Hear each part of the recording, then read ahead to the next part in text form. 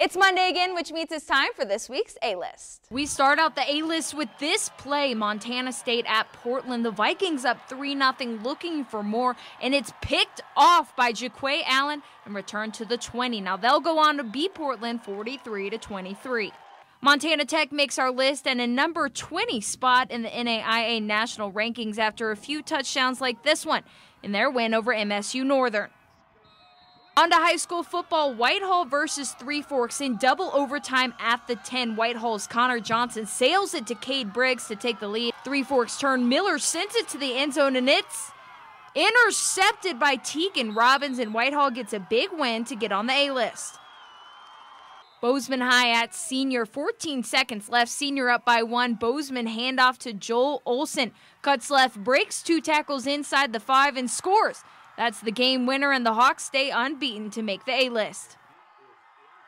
Montana State volleyball makes the list after their first Big Sky win, and this kill by Kelsey White.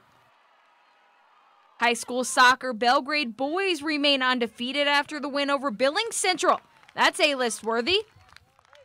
And finally, Bozeman Golf makes the A-List after sweeping the competition in the Bozeman Invitational for boys and girls.